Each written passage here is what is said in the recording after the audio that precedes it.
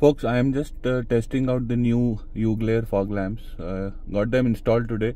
They are not aimed properly yet.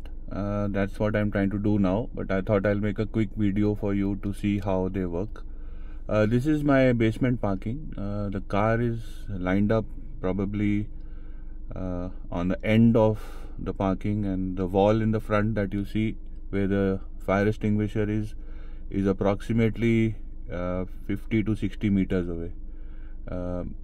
I will turn on the normal low beam now, so you can see the illumination of the stock LED projectors headlamps in the low beam setting. So this is what the light comes up. I'll switch it off so you can see how dark it is. And now this is the standard lighting of the car. I will now switch on the lower fog lamps. The fog lamps also have a dipper function, but I'll just switch them on. So this is normal headlamps, and this is the fog lamps. So you can see it's pretty bright and pretty spread even. And I think the second pillar on the left that you see with the number 2154, the arc comes till there, and it's pretty sharp, no shadows, nothing. It's pretty clear. And see it again, normal and LED projectors which are lighting up the way. You can see even the ceiling actually gets lit up.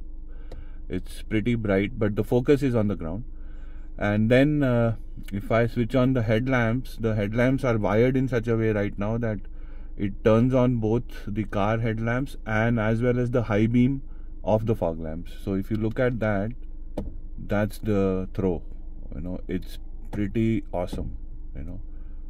So you can see that you have even got two distinct oblique and oval shaped brighter patches of light which come through, because the projector has two separate lenses for them.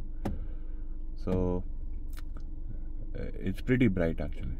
So this is how it is without any lighting. Again, I'll show you normal. This is normal, lower fog lamps, and then the full blast. So I think with a little bit of aiming, especially on the left one, which I think is a little low, we should be seeing even a better throw of the lighting, right? So this is normal, this is low beam fogs, and this is high beam full.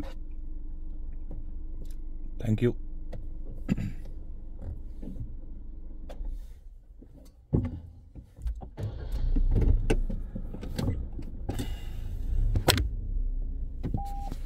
Please fasten your seatbelt.